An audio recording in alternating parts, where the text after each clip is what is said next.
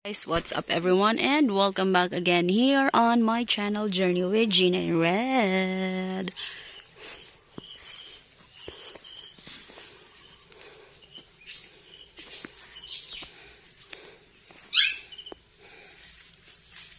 So I've read the comments from Lumpia Lover and Big Bird Life. They are thinking that Peppa Pig is not here because there's no update. But actually, that's not true. Peppa Pig is just here. She just finished eating. Look at her. Hello, Peppa Pig. See? Well, she's actually 3 months and... Wait, 22, 3, 4, 5, 6, 7, 8, 9, 31. So, she's actually 3 months and 9 days pregnant. So, look at that. So, maybe by the 2nd week of this October,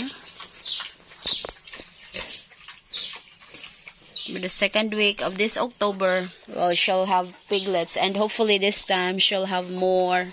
Maybe like 12, 14. See, she's very huge. Because we feed her properly. Yeah, not just feeds, we give her also the kangkong.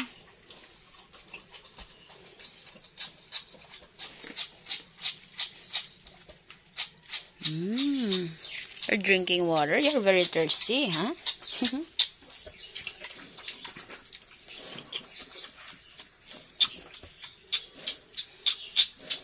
Well, I really didn't expect actually that Peppa Pig will eventually become a sow, because usually whenever I buy for red a piglet, it will just reach like 40 kilos and then we will sell them. But this time, this is her 2nd time to have a piglet soon. So she's just actually here. You're very thirsty, Peppa. Huh? You're very huge. Look at that. Look at her teeth. It's already sagging. Thirsty. 3 months and 9 days. Because usually pigs, they gave birth. If humans, we got 9 months. But for pigs, they've got 115 days.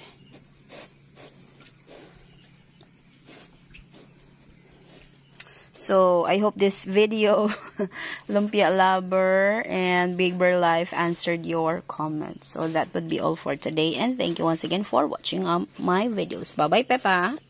Peppa! And then I can sing is going to the vegetable field. Ano na, Nay? Nanom na pod? Oh, kamatis day, kamatis.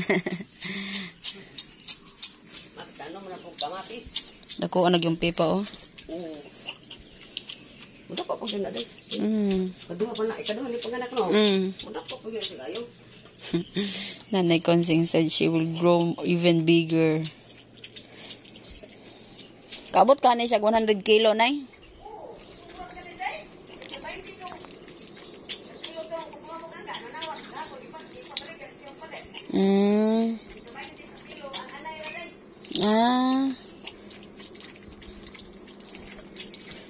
So maybe Peppa Pig weigh like 150 because she's still pregnant.